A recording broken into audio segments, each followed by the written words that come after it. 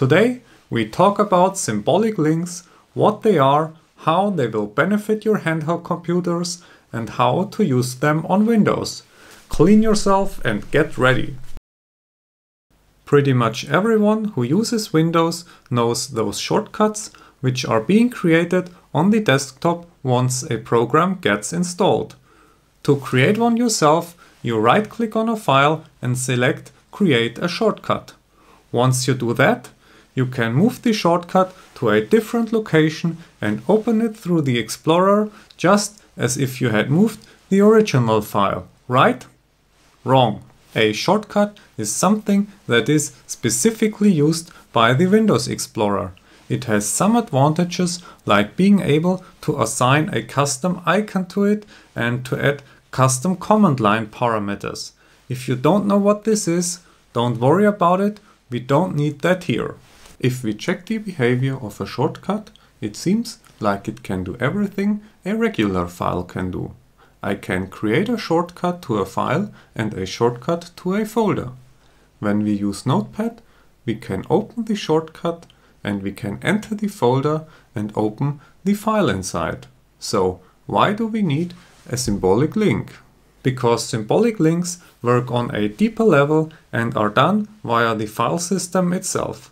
That means that they are transparent to any program and act exactly like the file or folder itself. Symlinks are done on a file system level and transparent to other programs. Shortcuts are not. What that means is that only symlinks behave exactly as if the actual file or folder was there. Shortcuts do not. In the next section, I will demonstrate how to create symlink and show an example of when a shortcut does not work but a symlink does. Unfortunately, you need an external program to use symbolic links on Windows, as they are not as common there as they are on Linux. The program we need is called Link Shell Extension. It is a free program and can easily be used via the right-click menu. I will leave a link to the download in the description. Once you have downloaded and installed the program, some more options will appear in your right-click menu. Let's start with a simple example. Here we have our file and folder. To create a symbolic link, select the file, right-click and select Pick Link Source. Next, we choose a destination, right-click, drop as Symbolic Link. You can do the same with the folder. First, pick link source, then right-click, drop as Symbolic Link. As you can see, you can open the source file and enter the source directory. So, for the moment, it seems like they are pretty much the same as shortcuts.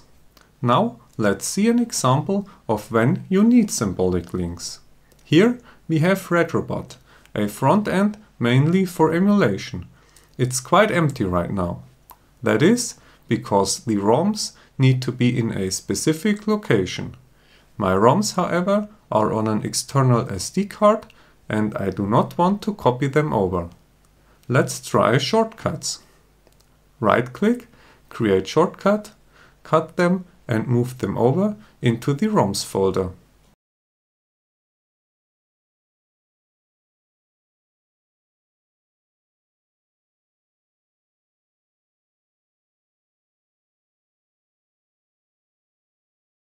Let's now start Retrobot and check the result.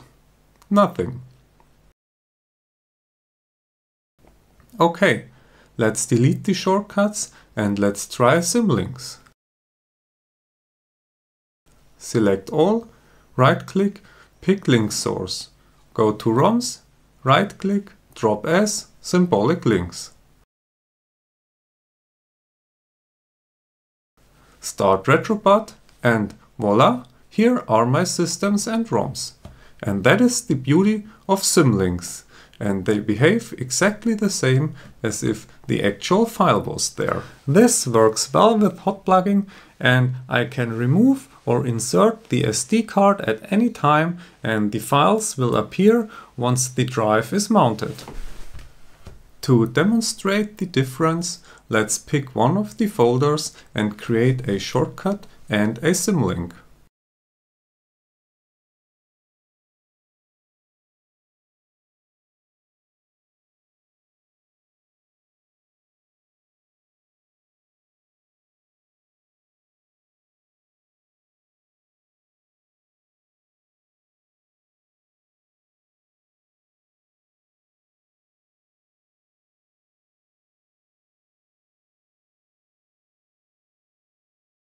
Open both and check the path. As you can see, the shortcut leads us to the destination. The symlink puts the file in place as if it was actually on the desktop. Maybe those examples are not something which is useful for you right now. However, once you realize that you can make one file or folder to appear in different places at the same time, this will open up many possibilities and probably save you from a headache or two. Short side note, if by accident you picked the wrong link source, you cannot pick another. To do so, right-click anywhere and select Cancel Link Creation. Now you can pick a new source. And that is pretty much it. It is super simple to use and very useful once you need to have one file to be accessible from different locations. It will behave exactly the same as the original file does and can be used as such by any programs. As that is all you need to know to create and use symbolic links, I will not go any deeper into the inner workings and what happens behind the scenes. The website of Link Shell Extensions explains it all in an understandable way. Visit it if you want to learn more about symbolic links, junctions, hard links, and what else there is to it. If that was useful for you, encourage me to keep this channel alive by leaving a like and a subscription. Good night and bye bye. See you next time.